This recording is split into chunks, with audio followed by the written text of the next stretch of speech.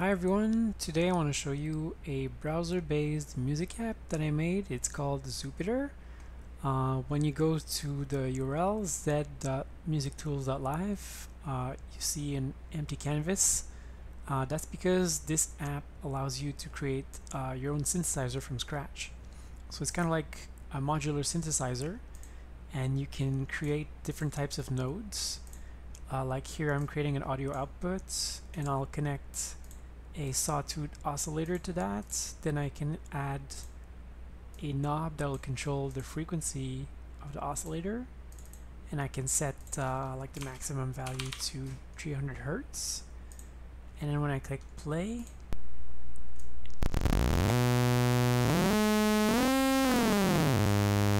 I can create a sound of any frequency that I want, and I can control that with the knob. Obviously it's not very interesting so far, but you can do a lot more with it than that. You can actually create some interesting synthesizers with multiple oscillators. Like here I have multiple sawtooth waves that are detuned, and when I click play here, I can play these with my keyboard.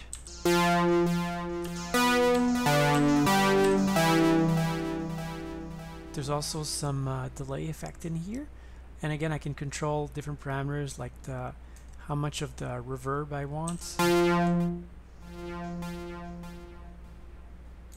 or the delay time, etc. And I also have some distortion here.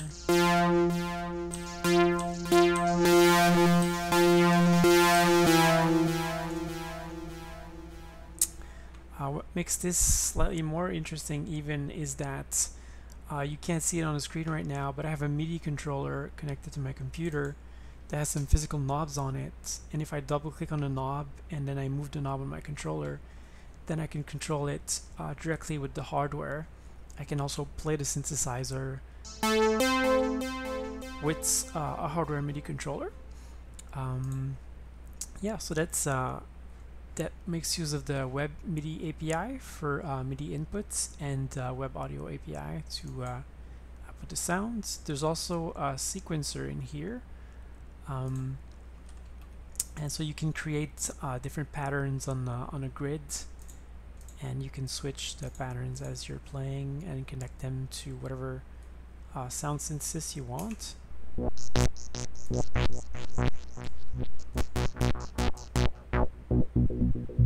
And you can kind of play with the knobs as the sound is playing to change the characteristics.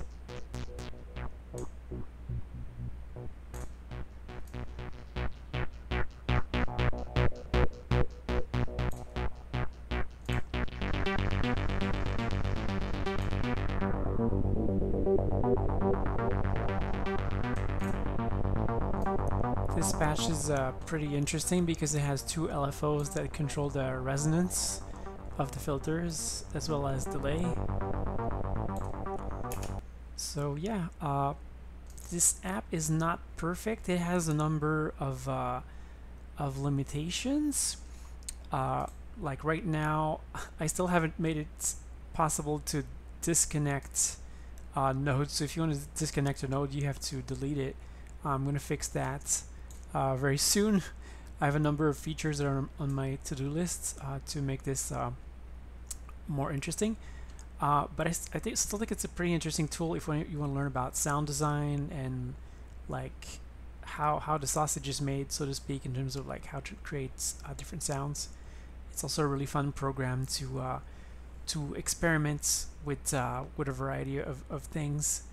Like what happens if I connect this node to this other node in this way? What happens if I add a filter here? Or should I put the filter before the delay or after the delay, or why not two filters, etc., etc. Yeah, so with this app I'm hoping to build a community. I have created a subreddit that you can access just by clicking the Reddit button at the top here, and it brings you right to the Music Tools subreddit. And yeah, that's it. If you're interested, please try it out.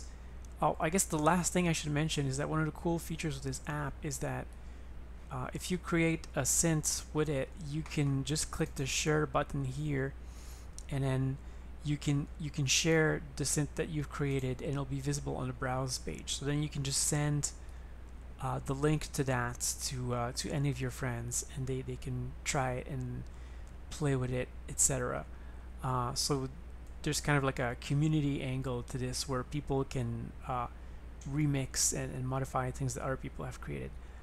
Yeah, so that's it. I hope you like it, and if you like it or don't like it, go on the subreddit. Let me know what you think. Love to hear your feedback. Bye bye.